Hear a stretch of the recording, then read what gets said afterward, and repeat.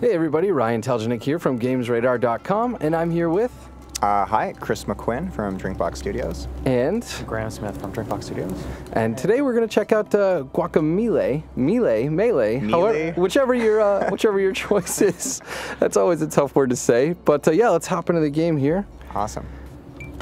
And how long have you guys been working on this now? So I'd say we're probably been working on it for about a year and a half.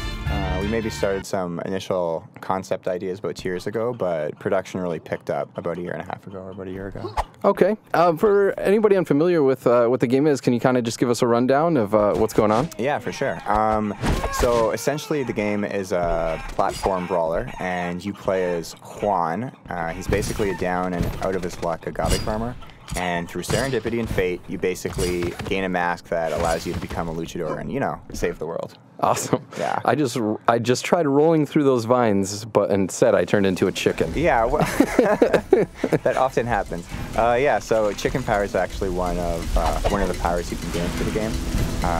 Essentially, besides being awesome, just because you're a chicken, it allows you to get through small spaces. I see. And what's going on with these warp portals here? Yeah, so the whole game consists of two dimensions, the world of the living and the world of the dead.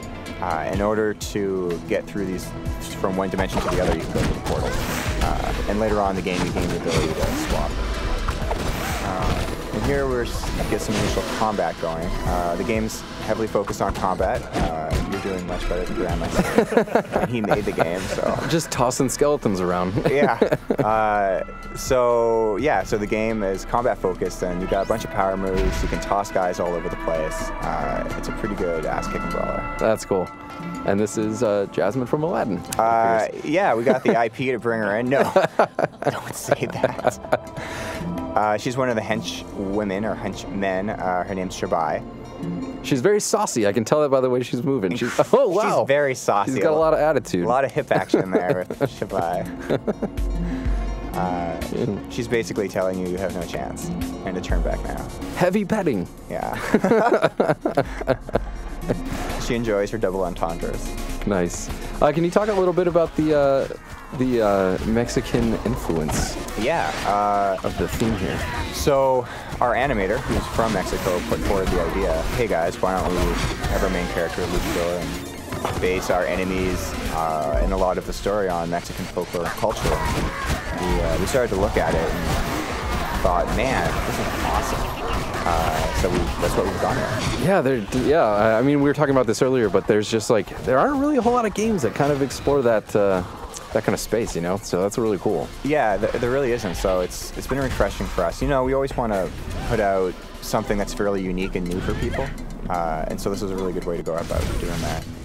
So how come I just turned red a second ago? Yeah, so basically you have power moves, and every time you use a power move, you burn one of your stamina chunks. And that's those yellow squares up in the...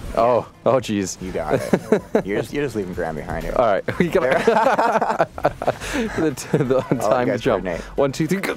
Oh, I got you on it last time, but not this time. You're too smart. And here you just broke a block with your headbutt. So every power move has a color associated with it.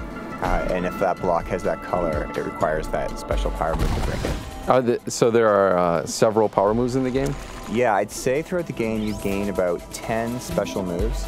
And here's some of the stuff we can buy. Oh, yeah. A pile driver. Yeah, let's get that. Yeah, you will. Yeah, so throughout the game you gain pesos, and you can go to the bank at any point. Those are the checkpoints. And buy yourself some pretty awesome upgrades. Wow. What is this thing? This fella here is, well, obviously he's a monster of sorts, but he's called an alebrije. Essentially, there are these really crazy creations created by an artist in Mexico who went out and had these fever dreams and sort of conjured up these animals in his mind. And then came back and drew them? Yeah, exactly. And so we're borrowing on that. How so? And so here you're trying to, yeah, this actually is an arena demonstrates how sometimes enemies can only do damage in one dimension. Here you can see he's shaded black and you can't damage him, you can damage you, but right. And I have to use one of the power moves to even get up into that portal. Yeah, which is cool. So that becomes a pretty important element of the platforming later on? Sure. So all your power moves, in addition to being moves in combat, there are also moves you can use in platforming. So you could see, as you were doing there, you're using the uppercut as almost a double jump. Ah, I see. So yeah, you're bashing some barrels there while Graham's doing the hard work. Barrels don't fight back. And they give you money. It's true. They're way better than enemies. Yeah, so you can see the throw mechanic is. That's cool too, because I'm pretty sure. Oh, ouch! Right. I'm pretty sure earlier I threw a guy and Graham caught him. Yeah, just like right that. there, and tossed him again. That's really awesome. Yeah, so you can air juggle enemies for a while if you want. Ooh, he turned red. I assume that's bad news. Yeah, so whenever an enemy has a red attack, that's the only attack that's undodgeable in the game. Oh, I see. Here we go. Boom. Got more pesos. Yeah, man. Whoop. Okay, so these we have to roll through. Oh, perfect. You're an old pro at this. And there it is. Yeah, there's the Alebrije. He's a deep sleeper. Oh, thank God, we just ran up his back. Yeah. Who's this goat guy?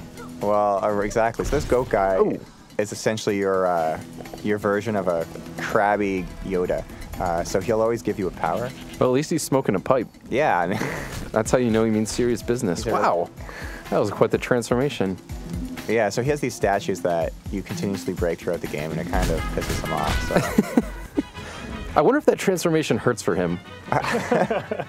It's like as he gets older, arthritis makes it worse. It's like osteoarthritis. Oh, now we got wall jumps. Yeah, there you go. And so now with the wall jump, you'll be able to access so many parts of the game that you didn't access before. So is there ever kind of like a Metroidvania type of element where you can backtrack for treasures or anything like that? Oh, for sure. The game has a ton of it. You'll often, in the early parts of the game, you'll come across areas where you know you can get past this block, you just don't have the ability for it.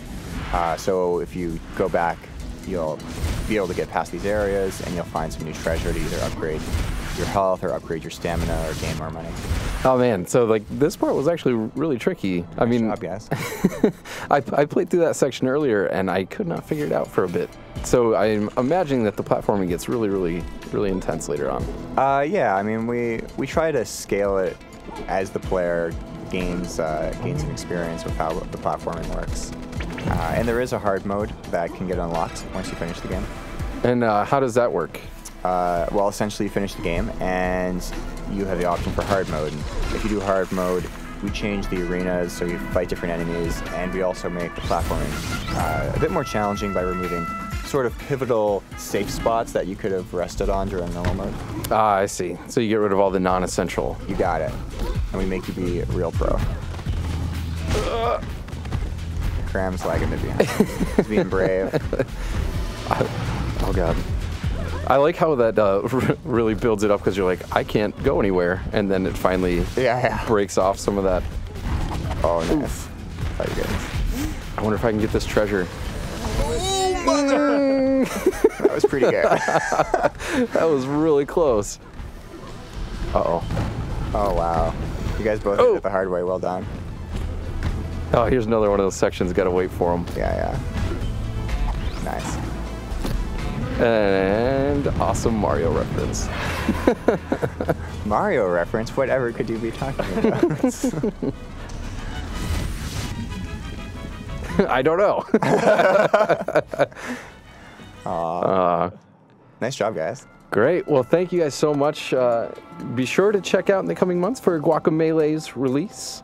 And thank you, Chris and Graham, for joining us today. And we'll check you all next time on GamesRadar.com. Thank you. Yeah, thanks a lot, Ryan.